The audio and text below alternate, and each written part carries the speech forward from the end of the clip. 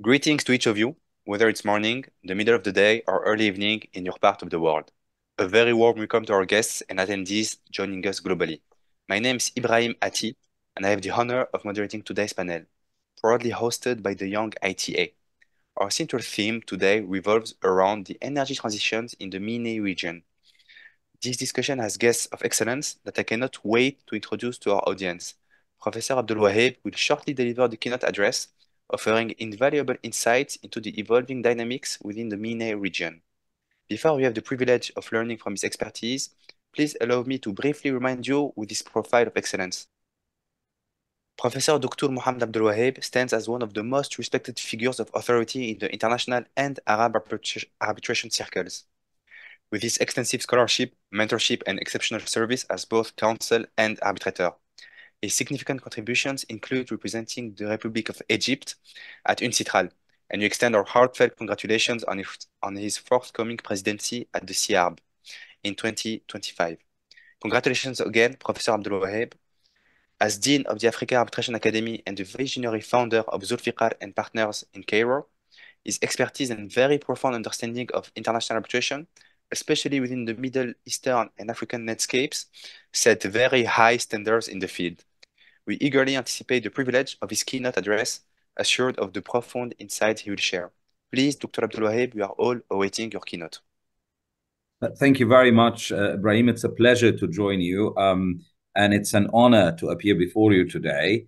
I'm sure that the panelists you have a great panel. I will just set the stage in a few minutes with my 2 cents, I would say, but I'm sure you'll benefit much more from the insightful contributions of my esteemed co-panelists on this panel. So I would like to focus in the next few minutes on some of the causes and trends of energy disputes, and then move to from the trends to actually energy transition towards renewables, and share with you a few thoughts on that, which I think are important. By and large, so far what we've seen in the region in relation to the causes of energy disputes range from failure to complete design of energy plants or involvement of any construction in that sense, to effectively having fast-track projects that aren't handled promptly in a way. Mobilization and cash flow issues also feature among those disputes. And I'm looking at oil and gas, renewables, and I'm adding as well mining sector, which is not strictly energy per se, but it is indeed an important feature of the MENA region. But I think one important aspect that has caused disputes as well is the relative bureaucracy in terms of licensing processes and revocation of licenses, poor management of contracts, regional conflicts and sanctions. And by the way, regional conflicts that do not necessarily mean conflicts happening in our region, but happening in other parts of the world and having an impact on our region, especially when it comes to energy. And of course, we've witnessed a surge in energy disputes as well, following the so-called Arab Spring and a regime change. The reason being, of course, is that these are capital-intensive projects at the intersection of many disciplines, including construction, project finance, and others. And if you look specifically at the charts in terms of causes of energy disputes, specifically when we're talking about fossil fuels arbitrations, we will find that the Middle East and North Africa account for about 10 to 12% of these disputes worldwide. Of course, Latin and South America dominating in that sense, then followed by Asia Pacific, Europe, Africa, and then the Middle East, and then after that, Latin America. What we see as trends as well is that the China sort of Belt and Road Initiative has led to a number of projects globally and impacting the MENA region more importantly. For example, China's national offshore oil signed an agreement with the Abu Dhabi National Oil Company, ADNOC, in 2019 and afterwards as well, to provide some cooperation and activities in relation to oil and gas. And then we have also Saudi Aramco has been increasing its refinery capacity from 4.9 billion barrels per day to 10 billion barrels per day by 2030. So that production of energy from fossil fuels as well is ongoing. Now, of course, in terms of ADNOC, which is the Abu Dhabi National Oil Company, as I mentioned, they manage approximately 95% of the UAE's proven oil reserves and 92% of the gas reserves. Qatar Energy is another major player in the region, and it manages, of course, the upstream, midstream, and downstream oil and gas operations. Now, the interesting thing is the transition from fossil fuels to renewables. And here is the issue, of course, as many of you, but I think the numbers are important. Water, for example, which accounts for 2.5% of the total volume of the world's water, we're actually living on a fraction of that, because 70% of that 2.5% is actually in the form of ice and permanent snow. And we're talking only about fresh water. So we're actually living off about 200,000 cubic kilometers of fresh water only on our planet, which then has led the Food and Agriculture Organization, the FAO, of the United Nations to predict that by 2025, around 1.8 billion people will be living in countries or regions with absolute water scarcity.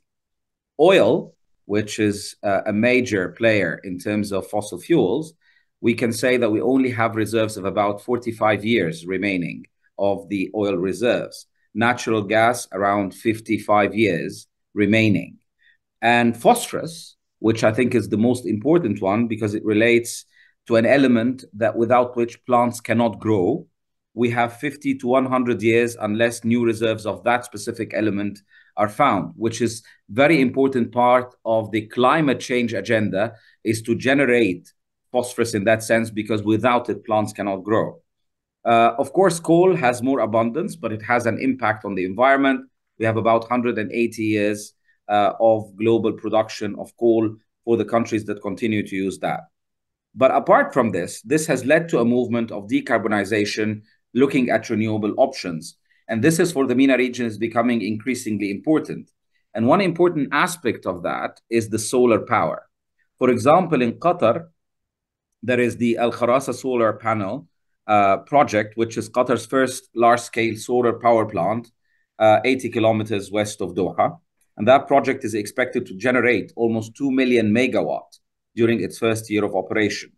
And Qatar Energy, of course, has awarded a further contract to Korean companies in that sense to develop and construct 2 solar photovoltaic plants with a combined capacity of 875 megawatts.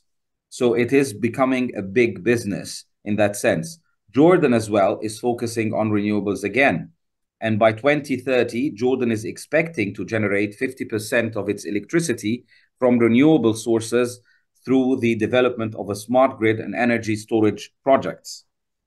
In addition to that, Kuwait is also focusing on solar projects and is looking at developing a mega 5 gigawatt solar power complex in the north of Kuwait.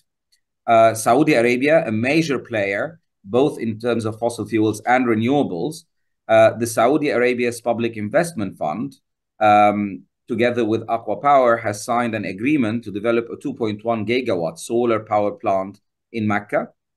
And in addition to that, several other projects are underway as well to achieve what Saudi Arabia intends in relation to its national renewables energy program in that sense. In Egypt, we have had also very interesting developments in terms of the Bimban near Aswan, a very large solar power plant.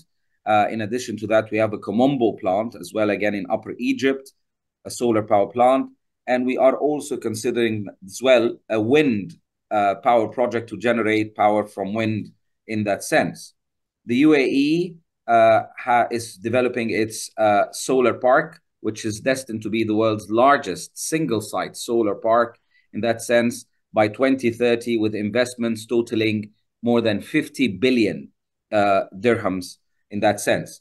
When completed, the UAE will be able to reduce carbon emissions by over 6.5 million tons per year. So pretty much it is a very active agenda in terms of renewables. And we've seen that Egypt has hosted the COP, the Conference of Parties in relation to climate change back in 2022 and the UAE in 2023. So the region is very much becoming a major player in that sense. what remains is what that means for us in terms of dispute resolution is that we're going to see new types of disputes arising not only from the traditional fossil fuels types of contracts and dealings, whether concessions, supply agreements, processing, or otherwise. We're going to see as well disputes in relation to renewables, both in relation to the construction as well as the management operation, as well as the supply and demand of energy from these renewables projects. And I think it will become more and more interesting and vibrant for the MENA region in that sense, because it is one of those regions that we have abundance in terms of solar power, wind also, and also blessed with some water resources that can generate hydropower. With that, I will leave with you with some thoughts on this, and I'm sure that the panelists would do a great job in enlightening us on many other aspects of energy disputes in the region. Thank you all very much.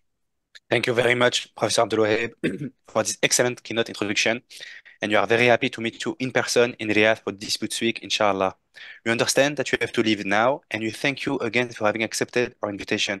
Thank you again, Professor Abdelwaheb. تشرفنا بيك كثير كثير والسلام عليكم. Thank you so much. Thank you. Of course. After this piece of excellence, and to engage more thoughts, I would like to restart the discussion with a question first to all the dispute practitioners in the room. How many of us are actively exploring the COP28 implications for international arbitration? What do shifts in energy policies, sustainability efforts really mean for the practice? How investment and commercial arbitration differ when renewable energy is present? Today's dialogue will peel back layers and unveil a few surprises along the way. In this compact session, lasting between 50 to 70 minutes, we will delve into the transformative energy landscape of the MENA region at a time of pivotal change, with distinguished practitioners guiding us. Our exploration will uncover the increasing role of the UAE and the wider Gulf in pioneering sustainable energy dispute resolutions. As the world looks towards the MENA region for leadership in energy transition within dispute resolution frameworks, we will highlight innovative practices, regulatory evolutions, and nuanced art of resolving disputes in an era leaning towards sustainability and green initiatives. For the audience, understanding the complexities of the Middle East is not just educational, it's critical for avoiding costly missteps in legal proceedings on projects within the region, amplified by initiatives such as the Saudi Vision. It's also vital for securing successful relations with the clients there. So today, besides strategic insights, we'll also be providing you with essential keys crafted by regional experts to navigate with confidence disputes as it growingly intersects with the Middle East, one of the major references. Before we proceed with the agenda, allow me as your moderator to share a very brief introduction about myself. My name is Ibrahim Ati. I am a young legal professional trained in civil and common law in the EU and the US. I recently passed the New York bar and I have a strong passion for international arbitration. It's in this dynamic field that I want to play an active role. I'm very happy to officially share that based on my efforts, the Young ITA has exceptionally voted to appoint me 2 days ago as its co-chair for the entire Middle East region. Thank you so much. During my mandate, through multiple initiatives, I aim to bridge diverse legal cultures and foster a deeper understanding between the West and the East. But today is certainly not about me. It's about the incredible assembly of expertise, intellect, and experience we have on our panel. As we navigate today's dialogue, we aim to achieve two primary objectives: analyze the MENA energy transition for foreign investors and practitioners, and share expert considerations to bear in mind when dealing with energy cases. Now, let's turn the spotlight to our panelists. Let's delve into the discussion, starting with the first panelist, Mrs. Biss. Jessica Biss and Crostin, partner at King Spalding based in New York and London, stands out as a formidable attorney in international arbitration, with significant expertise in the energy and construction sectors. Her work spans high-stakes commercial and investor-state disputes, with a considerable portion of her practice dedicated to the MENA region. Her extensive experience and strategic approach mark her as a pivotal advocate in the International Arbitration Committee, especially in the Middle East. The profound expertise of Mrs. Biss promises to greatly enrich our discussion today. I am delighted to initiate this conversation with you. Mrs. Biss, my first question is the following. The MENA region has historically been considered a powerhouse in favor of conventional energy, which means oil, gas, or coal. With transition to renewables, what opportunities are there for foreign investors in the region? Well, first of all, before I dive into the substance, allow me to say thank you very much for the invitation and for the opportunity to participate.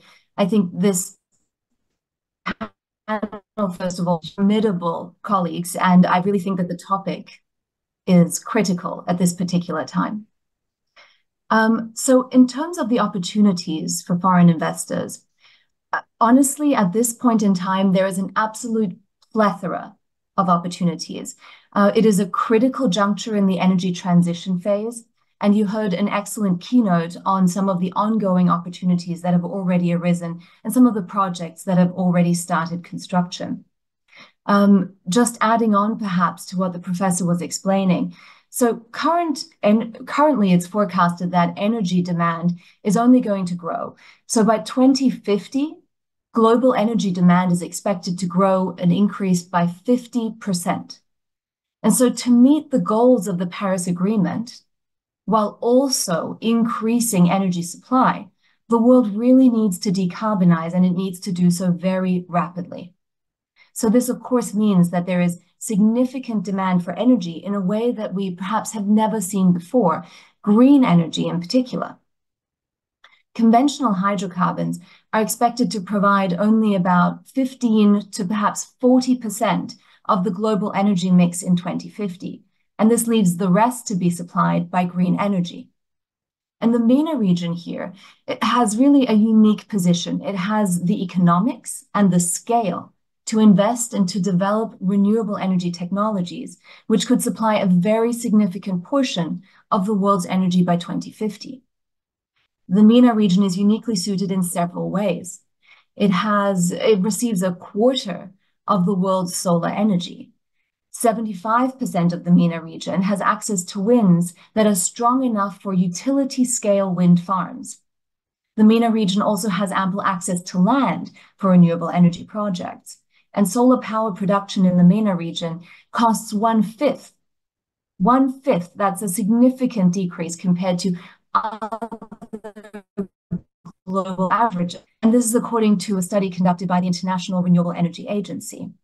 And also, of course, we can't forget that the MENA region has the capacity to store up to 170 billion tons of CO2 for its carbon capture, utilization, and storage. And that's also often called CCUS, as I will refer to it later on too. This is one of the highest storage capacities in the world. So again, there is a lot happening already in the MENA region. I will not repeat what the professor kindly shared with us in his keynote. I'll just really emphasize here that it is an absolutely opportune time for foreign investors to explore and to invest in the region. And as many of you probably know, and as you've just heard, some of the largest green projects are already underway in MENA. So I think the very brief overview that we received from our keynote today and the little that I was able perhaps to add to it really illustrate the immense potential of the region to drive forward and to contribute to the energy transition. But of course, this begs the question, what comes next? What is needed to ensure that this happens and that international investors can work smoothly with their MENA partners? And here I think there are a few policy initiatives that would be very helpful to set some of the groundwork.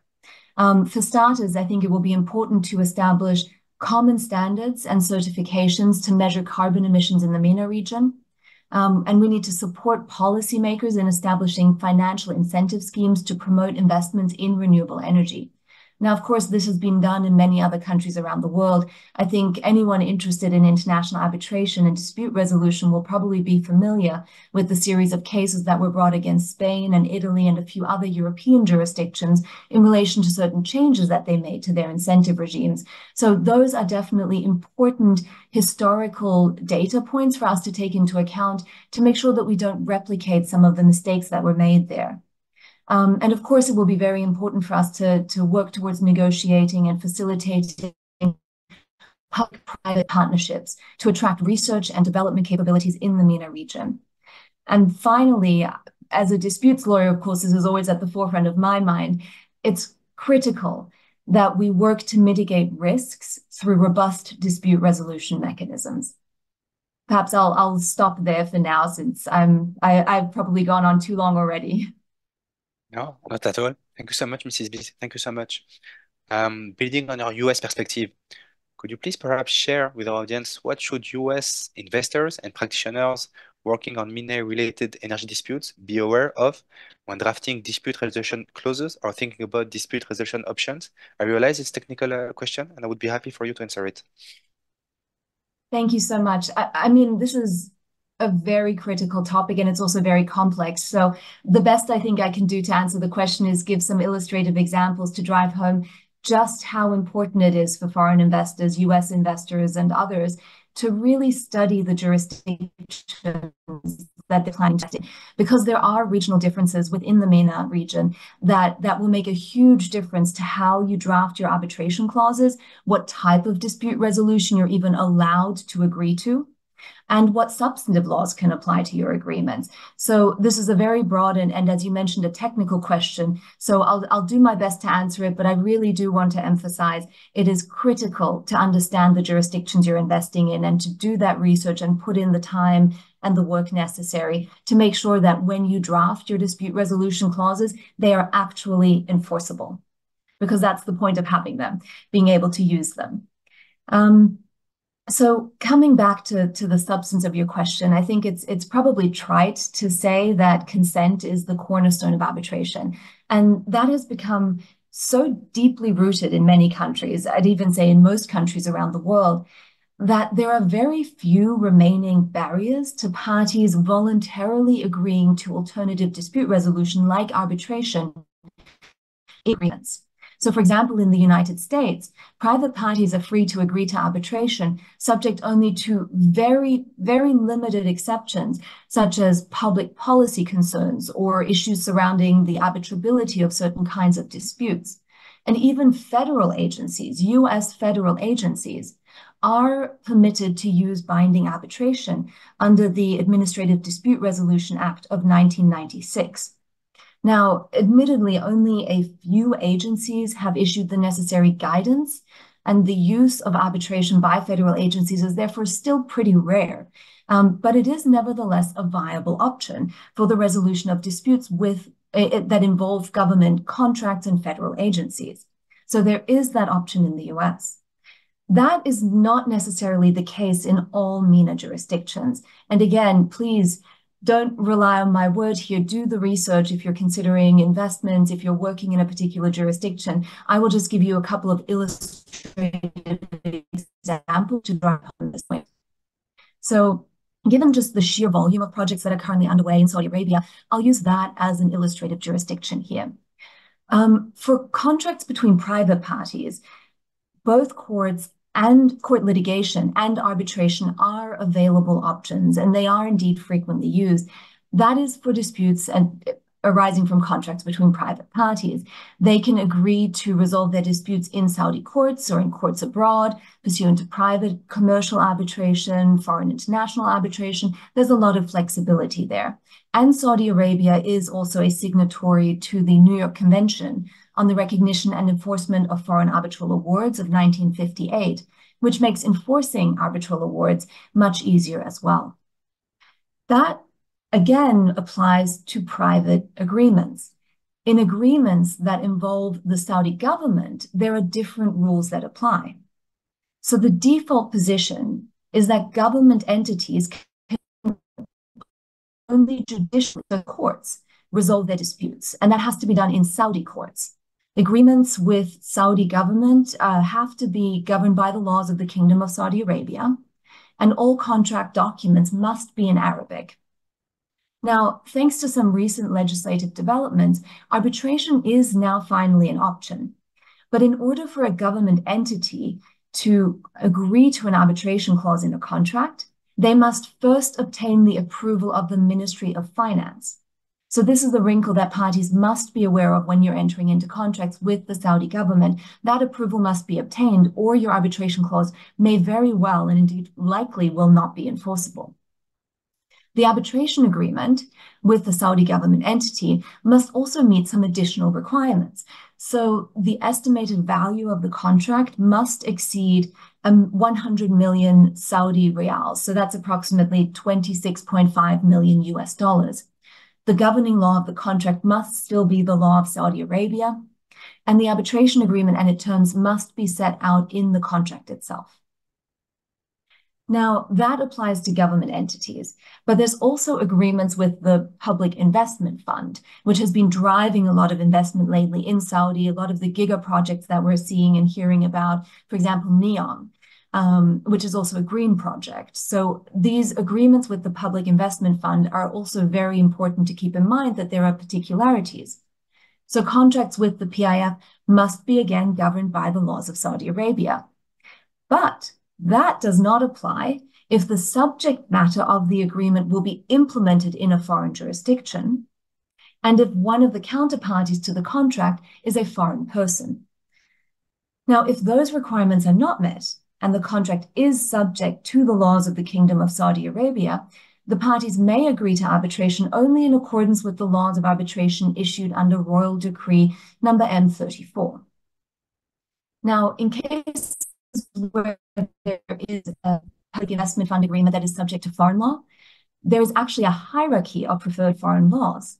At the top is the laws of England and Wales, next comes the law of New York, and then comes the law of Delaware. So that is the prescribed order of preference for foreign law in contracts with the PIF. Now, the complexities involved in the Saudi system alone, I think, illustrate the need to really research the jurisdictions that you're investing in. There are other jurisdictions in the MENA region that have their own peculiarities, and I'll perhaps just briefly mention the UAE since that's where I happen to be right now. There are here differences regarding the applicable arbitration laws. So the governing law for disputes seated onshore in the UAE is Federal Law number 6 of 2018, the UAE arbitration law, and that only came into force in June 2018. For disputes that are seated in the DIFC, however, those are subject to the DIFC action law. And then ADGM also has its own arbitration law. So you need to really be careful when you're selecting your seat of the arbitration, because there are different default arbitration laws that could apply to your dispute. Now, the parties are free to select one of those expressly in the contract, but it's still important, as I mentioned, to research these default positions, because you want to make sure that whatever you select is enforceable. And I'll leave it at that. And just once again, I think for the third time now, stress just how important it is to research the particular jurisdiction that you're dealing with. Thank you. Thank you, Mr. Bees, for those very well articulated and detailed responses, especially on the thresholds. I personally noticed that the US, the EU, and the MENA disputes are getting more and more connected in the arbitration community. Thank you so much again for your intervention. I would like to present our second panelist now of excellence, Dr. Jalal Al-Adab. Dr. Jalal Al-Adab, whose expertise in the MENA region is ranked among the best, joins us from Paris, where he leads the dispute resolution practice at Bird & Bird. His decades of cross-border practice, combined with his bar qualifications in Beirut, New York, and Paris, and his leadership within the C-Arb European branch and various prestigious entities, renders his arbitration insights exceptionally valuable. Recognized as one of the strongest arbitrators of the Arab world, it's an immense privilege to hear his perspectives on dispute resolution within the Middle East. سعيد جدا بوجودنا بين الحكم العربي مع أرقى ممثل لبلاد الأرز. Thank you very much, Mr. Al-Adab. I would like for the audience if you could please offer insights on the environmental aspects in energy disputes. Of course, thank you very much for this very energetic introduction, Brahim, and thank you for having me together with Jessica, Shireen, Muhammad, whom we've just heard, and of course Alia, whom we can't see anymore, and Ines, who have been instrumental in putting up this webinar. Thank you again, Brahim, for your initiative. I think it was time we discussed about those energy issues, especially in the Middle East. Now, I will try to tackle from a MENA angle this overlap between energy disputes and environmental disputes, with perhaps a more weight put on the environmental side of it. If I read correctly, the title, the subject of your of this webinar, Brahim, navigating dynamics and arbitration in the region amidst global sustainability goals. Correct. So when, of course, one discusses the question of global sustainability goal, of course, it is unavoidable that you think about the Paris Agreement, which Jessica just touched upon. And that's, of course, fundamentally about less carbon emission. And you have mentioned, I think, a very key idea in your brochure, which is that the role of energy should not boil down to being an asset, but to being something else. A little bit like time is not just an asset; it can be something else. And when one talks about energy transition, it's obviously about a transitionary phase. The question is how much it is to last, and that's that question of time is key to many disputes and to the value of many energy assets. But it's also a question fundamentally of moving from oil and gas to renewable energy. One question, for example, that I'll put to all of you is, what do you include in renewable energy, or rather what is not oil and gas?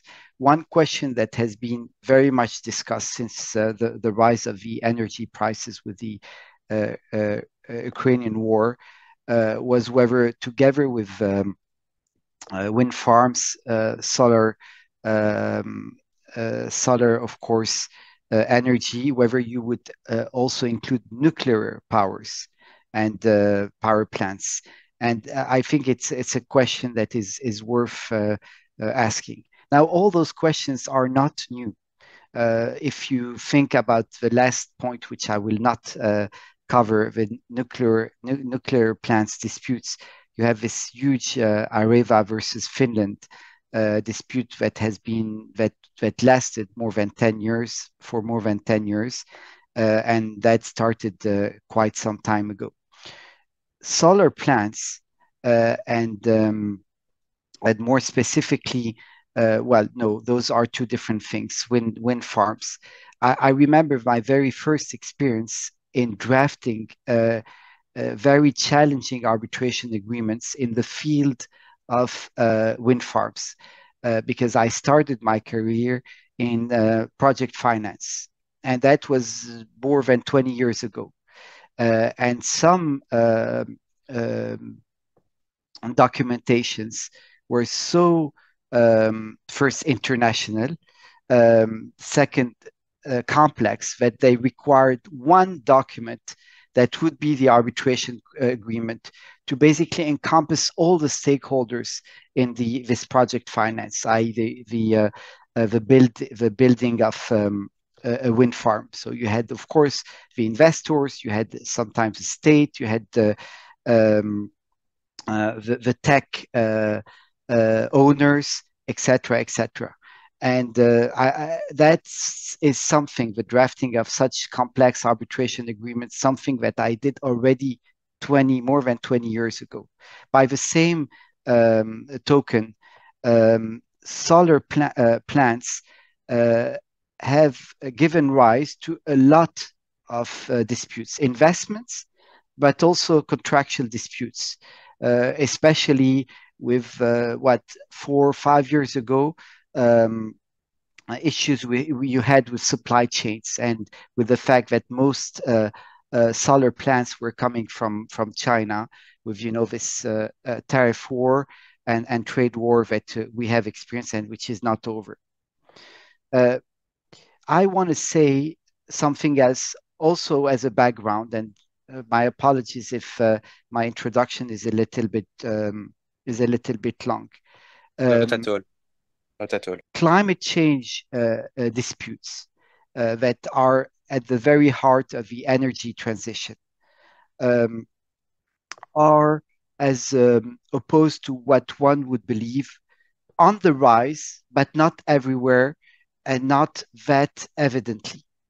There is a report that was released not that long ago, which I would commend you to read, which is called Global Trends in Climate Change Litigation 2023, which was done by the LSE, the London School of Economics, Columbia Law School, and the Center for Climate Change Economics and Policy.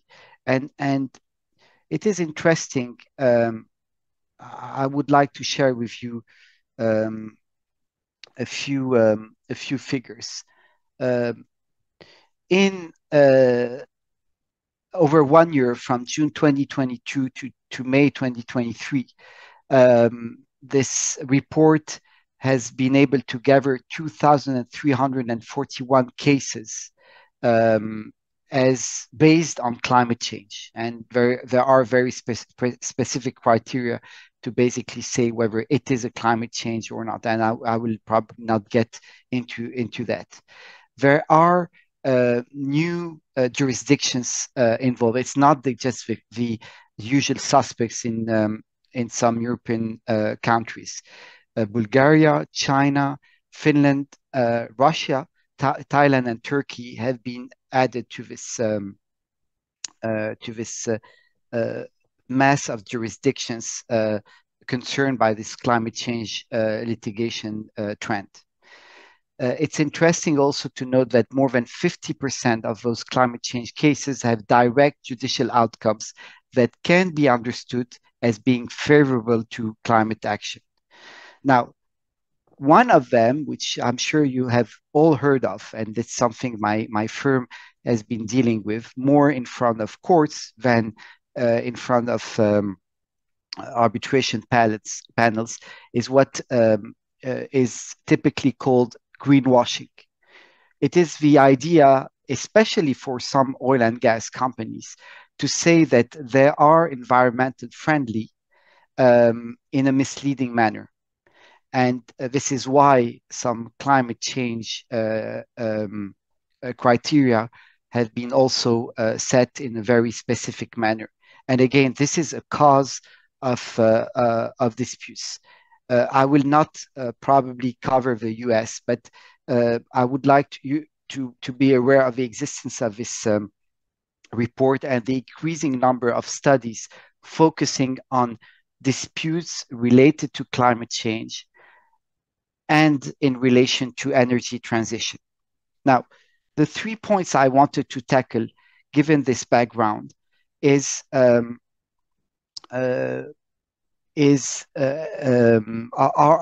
to do with 3 aspects. One, I think I already covered, having to do with arbitration agreements.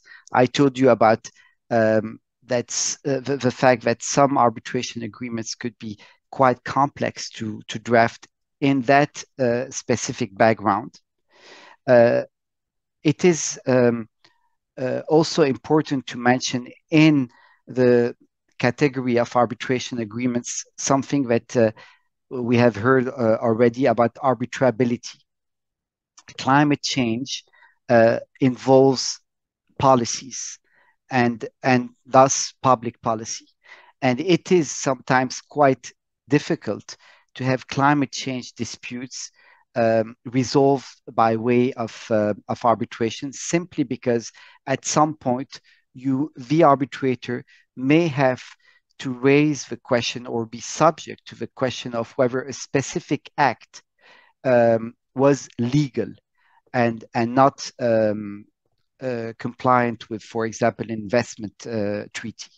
And legality is a question of national law, and it is sometimes or very often difficult for an arbitrator to basically decide on the legality of a certain act. Now, I would like to tackle the big topic having to do not with arbitration agreements, but with procedural challenges posed by those climate change disputes trend. One is the fact that our industry, and I mean by industry arbitration, has been, and I think many have recognized this, very energy intensive. We all are aware of the fact that many arbitrations have induced an overwhelming number of documents, hard copies, travels, and sometimes in an unnecessary way. Now, with COVID, of course, came the use of e-hearings, e-cross-examination, and of course, webinars like the one we're having today. It is also a sort of catch-22 we are today in, because the reality is that we are realizing that using electronic methods are not necessarily more climate friendly than doing, or much more than doing what we used to do. And I'll give you one example: artificial intelligence. I think it is also a fact that using artificial intelligence will generate an energy consumption like the world is not capable of absorbing if everyone was to use artificial intelligence, let alone arbitrators and litigants. The other aspect that is another procedural challenge when one talks about climate change disputes is the fact that inevitably you will have an increasing number of stakeholders in the dispute. And again, I think everyone knows that it is one of the challenges of arbitration to have everyone around the table in an arbitration when it involves a large number of stakeholders. The last aspect, the last procedural challenge, is one that is less being covered. It's the appointment of expert arbitrators, or perhaps I would say arbitrators that are more inclined to be knowledgeable about climate change stakes. And here you have two aspects. One is a policy consideration, and whether we want institutions, for example, to appoint people more likely to know about those cases than others. And of course, the question of knowledge raises the question of whether those arbitrators are likely to be biased in favor of some sort of disputes.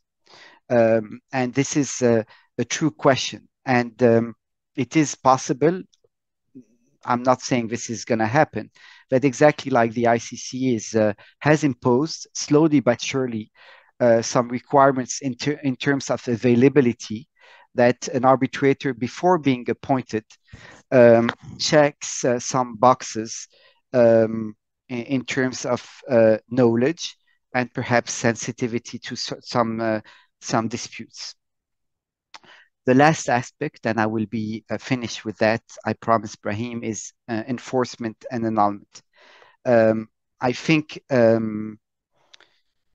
you have, I will not touch upon investment arbitration, although there's a lot to say about new trends in BITs and models incorporating environmental defenses available to states and as counterclaims. What I wanted to finish on was on enforcement and annulment. This is a case I'm currently handling before French courts when, without giving the specifics and names, a state has privatized its oil and gas company with an environmental clause, which turned out to cost them much more than what was expected, leading to a dispute, and then, as a result, to an arbitration that was rendered in favor of the company that was the beneficiary of the privatization. What is interesting is that unexpectedly, the state has tried to challenge the award, but instead of going on a contractual level, it has raised competition law issues and arguments having to do with state aids, etc. That shows the sensitivity and how difficult the transition from oil and gas energy to basically protecting the environment is becoming on the ground, raising stakes and probably fighting more than ever. Thank you. Thank you very, very much, Dr. Aladeb, for this brilliant introduction of yours and telling us more about the artificial intelligence and its surprising energy consumption if hundreds of millions of people use it. Building on your international arbitration experience of excellence, could you please perhaps, very briefly, if you have the time, share to the audience a very few important differences between commercial and investment arbitration in specific landscape of energy disputes? Well, one of them is the point, Brahim, I just touched upon, which is the fact that as a defense, more and more investment treaties, the modern ones, will have this this clause as a sort of protection. And more than a defense, it is interesting to see that it is becoming a potential counterclaim. There is a couple of investment cases which exemplify this issue. But what makes it interesting is that this trend is making it or making the environmental issue closer to contractual disputes than it used to be the case before. Thank you very much, Dr. Aladeb. We feel extremely privileged, the audience included, to have learned from your decades of cross-border prime experiences today. Thank you so much for having accepted the invitation, and thanks so much for having accepted to share your precious insights. Thank you, Brahim. Of course, thank you so much. Now, I have the pleasure to introduce you to our third and last panelist, Shireen Ftouki. Shireen Ftouki was a former global international arbitration specialist at Mayer Brown London and has now launched her own initiative, Al Matura and Partners, where she works as an independent consultant in international dispute resolution and public international law practices. Thank you, Shireen, for joining us from London today. With a dual training background, she boasts an impressive career across several prestigious law firms in France and in the UK. Her mark in the arbitration sphere is especially noted for her very valuable contributions to energy, resources, and environmental disputes, where she has a strong specialization. Shireen, can you please share more on the key drivers behind the energy transitions in the MENA region and how do they align with global sustainability goals? Good afternoon, everyone, or evening, wherever you may be joining us from. I think the diversity of our connection truly showcases the essence of arbitration. But before I answer the question, I want to thank you, Ibrahim, for the kind introduction and express my sincere gratitude to both you and ITA for extending this invitation. It's a real honor to also be speaking alongside such esteemed co-practitioners on a timely and critical topic. So I think we had a good insight with already the previous comments of Jalal and Jessica, but when it comes to delving into this intricate landscape of the MENA region and the resonance with global sustainable objective, I think it necessitates a comprehensive analysis, but because we are time constrained today, I will provide a quick overall picture and list some of the key factors. It is no secret that Arab oil exporters find themselves at a critical juncture, compelled to undertake substantial policy reform aimed at diversifying their energy and economic landscape.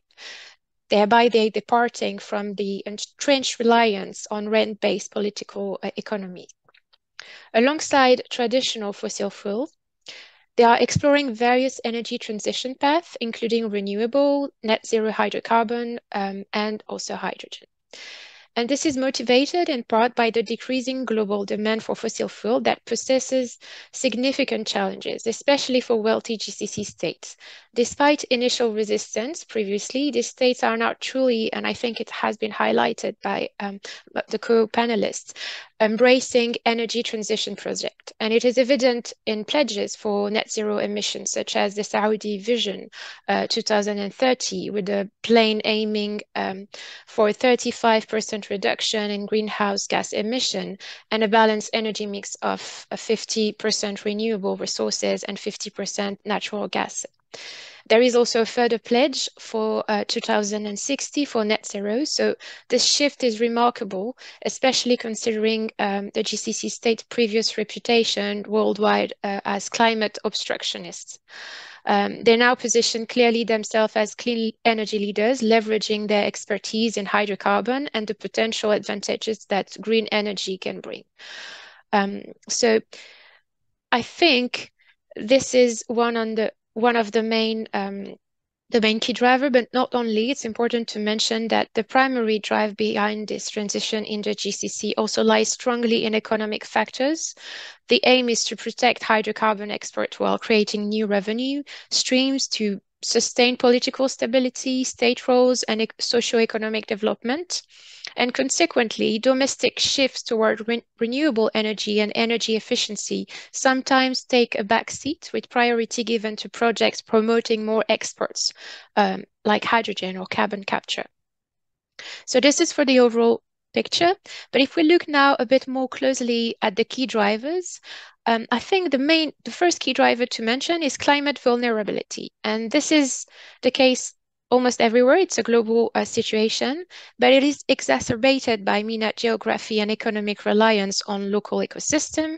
It is a problem that has been underscored by the IPCC report on climate change, because there are a lot of issues to address: desertification, water stress, as mentioned by Professor Abdel Wahab in his keynotes, extreme weather events, and other challenges jeopardizing the region's stability and prosperity.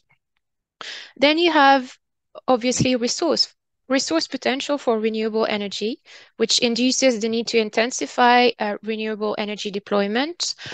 If we take the example, for instance, of North Africa, despite renewable energy's potential there, as well as the historical role of hydropower in parts of the region, renewables continue to have a small share of the electricity mix to date, for instance. There is data from 2020 indicating that hydropower accounts for about 7% of North Africa's total electricity generation. Hydropower's use is concentrated, if we look at North Africa, in Egypt, Sudan, and Morocco, in that order. And there is some scarcity difference in the allocation, with ranges from 12% in Morocco to a big 44% in Sudan.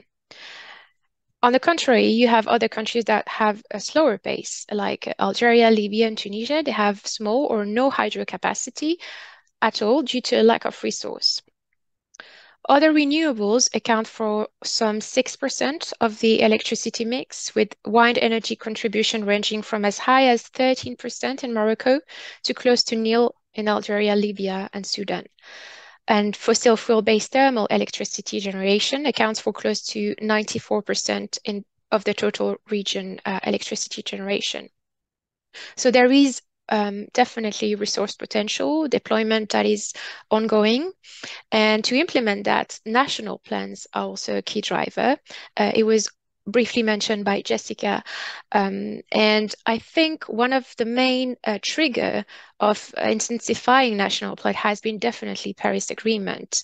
A lot of countries, together with 189 other member states of the UNFCCC in 2016, have signed this agreement. And within this context, they are required to submit their NDCs, so nationally determined contribution, every 5 years. And they need to describe the mitigation, adaptation action that they pledge to implement in order to stay in line with the agreement's objectives. So far, the positive side is that most countries have submitted their first NDC between 2016 and 2017, except some, like Libya, who are yet to ratify the Paris Agreement. But if we look at the overall picture, this is quite positive. All the NDCs include both unconditional and conditional renewable energy capacity expansions targets for 2030. And even though some countries have no unconditional targets like Algeria or Egypt, there is a policy ambition of particularly the North African countries and also Middle East that indicate their desire to achieve a larger share of renewable as in electricity generation. And in fact, one comes with the other. Most have actively integrated renewable energy targets into their national energy plan, along with the NDCs. And these targets predominantly focus on the power sector, renewable power targets in terms of installed capacity and share of renewable in the electricity mix. Overall, in North Africa, despite traditionally relying on fossil fuels, there is an increasing interest, as I mentioned, particularly for solar and wind power. And currently, Morocco stands out with recent addition of large wind and solar projects to its energy mix. We have also other countries like Sudan who introduced the use of traditional bioengineering for household purposes. And in parallel, in the Middle East, Saudi Arabia and the UAE particularly have positioned themselves as a leader in clean energy, aiming for net zero emissions through initiatives like the Circular Carbon Economy National Program and investment in clean hydrogen projects. But of course, plans vary in ambition and targets depending countries. Another key driver, and it goes with national plans, is fossil fuel subsidies and power sector reforms, as well as fiscal and financial incentives. Like most of the countries looking to a transition to cleaner energy, governments in MENA commonly employ fiscal policies to support renewable energy, and it is widespread among such policies that you have tax incentive like value-added tax, custom import tax exemption, capital depreciation, capital allowances. If we take one example, Egypt has updated its investment law in 2017 and provided investment incentive for renewable energy-based projects, including a 30% deduction of net taxable profit for the first 7 years of a project lifetime and reduced custom duties from 5 to 2% on equipment and machinery. And this project may also be eligible for an exemption on land tax. So there is a factor that is to be attracting more foreign investment as well, but definitely it is to foster cleaner energy sources project. And last but not least, structure, procurement, project and other policies for renewable power. It is also a key factor, such as feed-in tariff and competitive auctions. It forms part of some North African countries' evolving policy basket for the power sector. And I think it is fair to say that both the GCC and North African countries have the similar challenges when it comes to transitioning to cleaner energy sources. And recently, we've seen a lot of initiatives, project commitment that signals this shift toward a more sustainable future. We mentioned already in this webinar, I think, the NEOM project that aimed to produce 1.2 million tons of green hydrogen-based ammonia per year. And Saudi Aramco, as mentioned by Professor Abdel Wahab in the keynote, has planned to capture the lion's share of blue hydrogen demand by 2025, with successful export already of blue ammonia to Japan in 2020 and to South Korea in 2022. Very briefly, I think it is also worth to mention that policies influence the direct use of renewables, heating, cooling, and transport, and it is also a key factor. So countries, I think, and particularly in North Africa, lacks comprehensive policies supporting these investments, but there is progress. And yet the region is implementing more and more initiatives, pilot schemes, scalable programs that could be expanded in coming years, given greater political interest. I would say that overall, if we want to look at the current status and the challenges, in the GCC state, the energy landscape is predominantly reliant on hydrocarbons for both domestic consumptions and exports. And these hydrocarbons constitute over 95% of energy consumption, with export revenue serving as a significant portion of GDP. And the fact that in recent years we have witnessed promising development, it indicates definitely a potential improvement in the near future, suggesting a promising outlook for progress. And to give a bit of perspective, I will give quickly two examples. For instance, the UAE has made notable strides by achieving a remarkable 7% share of renewable energy in total electricity capacity by 2020, surpassing the initial target set by Bahrain, Kuwait, and Qatar combined. So this is a great example that even though generally the target for renewable right now remains below 1% in most states, there is good progress going on.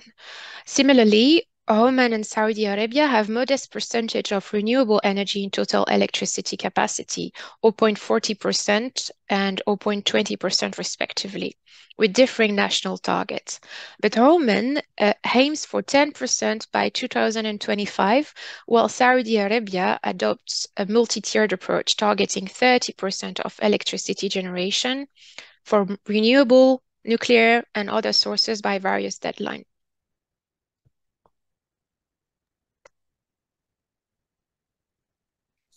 Thank you, Sherry, for your very clear intervention, showcasing more initiatives from North Africa as well, which is slowly entering the arena. I am personally expecting a lot from the African Continental Free Trade Agreement and the Algeria modernization of its industry as the largest country of Africa. Discussing sustainability, one very close aspect that easily comes to mind to practitioners is also the human rights aspect that often touches sustainability. We would then be very happy to learn from your human rights and environmental expertise in an international arbitration context. In particular, what challenges do arbitral tribunals face when addressing human rights and environmental issues within the ISDS framework? And why are they generally reluctant to open the door to these matters? I think there is first an important fact to mention is these type of disputes are intricately connected with corporate social responsibility as well.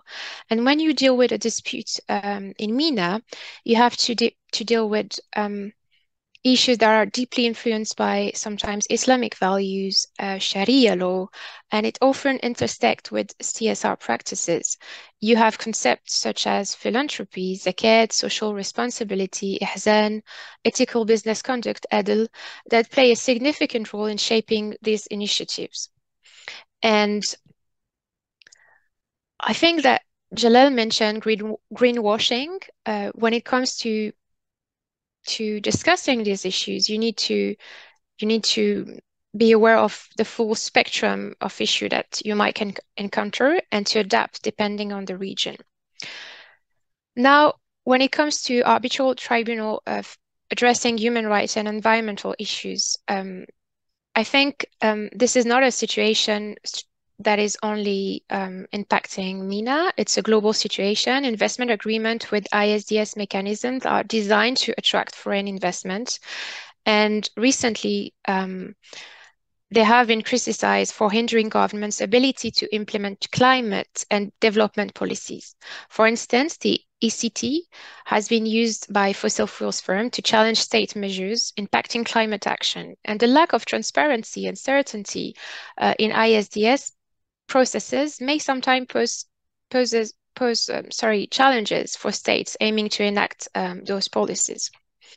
There is a real concern for over ISDS chilling effect on legislation, and it has prompted calls for reform, termination of treaties, particularly amid rising ISDS recent claims in Europe. So that's the comprehensive framework, the global picture. And with that in mind, when arbitral tribunal encounters several challenges linked to this framework, it can range from jurisdictional constraints, so determining the tribunal's jurisdiction to hear a claim related to human rights and environmental issues can be really intricate. The language in the treaty varies, with some provision offering broader jurisdiction than other, and tribunals must interpret this provision to ascertain the extent of their jurisdiction, so it can be a bit tricky. Another challenge is the ambiguity in applicable law. Tribunals may have discretion to determine the applicable law in investment arbitration cases. However, uncertainty exists regarding whether human rights and environmental norms falls within the scope of international law as referred in the investment treaty. And sometimes a lack of clarity can complicate the application of legal standards. And even more when you're dealing with a dispute that is Sharia law related, or when you don't have the expertise, the tribunal doesn't have the tailored expertise to deal with it. A third factor is the complexity of legal framework. Human rights and environmental law are intricate and multifaceted. There are regional jurisdictional differences, as mentioned by Jessica, not to mention the nuance already I already mentioned of Sharia law. More generally, the tribunal need the tailored expertise on climate change to be able to assess the merit of the claim and counterclaims related to these issues, because this is very, the knowledge needed is quite, the level is quite high. A fourth factor is the political sensitivity, the arbitrability and legality of an act, as mentioned by Jalal. It often involves public policies. Human rights and environmental disputes are sensitive matters, and tribunal may hesitate to adjudicate on these issues when it could provoke sometimes diplomatic tensions or public scrutiny, especially in the absence of clear guidance from the treaty or international law. And bearing in mind that often these claims involve local population and may involve indigenous communities' rights. It has been well seen in LATAM disputes, for instance, and it may also be seen in MENA disputes. Another factor is the risk of expanding tribunal's mandate. So addressing human rights and environmental issues may require tribunal to interpret and apply the norm beyond traditional investment protection standards or environmental clause. Tribunal may be cautious, maybe too much, to expanding their role beyond resolving disputes solely related to investment-specific matters and more traditional disputes that do not require climate change expertise. And finally, the impact on investors' confidence. Introducing human rights and environmental issues into ISDS may raise concern among investors about the predictability, the stability of arbitration and of the investment environment. So I think this gives you a good perspective. And if I'm just conscious about the timing, but if anyone wants to explore this further, I would highly recommend to have a look at the El Warak case, the Indonesia. It is a very interesting case that put this into perspective. A lot of scholars and activists debate human rights issues have tended to have a relatively marginal place in investor-state arbitration. But interestingly, in this case represents a departure from this trend. So that's my answer to your question. Thank you very much, Sherry. Your intervention was excellent. Thanks so much. It also marks the end of this panel of excellency. Congratulations again for your new initiative, Almatura and Partners in London, which is the new and Many thank promising you, player in the market. Thank you so much. And thank you so much for addressing the new case law of Indonesia, which may change the cards. As we have indeed reached the end of our journey through the energy transition in the Middle East, I would like to thank again the audience and to extend my gratitude to all of our panelists. I hope that you will all agree with me that the insights shared today do pave the way for better approaches for the MENA region, whether as a council or an arbitrator. Having an excellent grasp on foreign investment opportunities and challenges in the MENA, particularly in this energy transition market and context, is very important to have in mind. Thank you for joining us at Energy Transitions in MENA, supported and hosted by the Young ITA. We look forward to continuing these important conversations in the future and, of course, to meeting you in person in a few days, inshallah, for the Riyadh Disputes Week. Thank you once again and take care. شكرا كثيرا لحضراتكم. أراكم على قريب إن شاء الله والسلام عليكم. مع السلامة. Merci. Merci, Thank you. many thanks to you all. Thank you. Goodbye. Thank you to Thank you. VOC. Bye.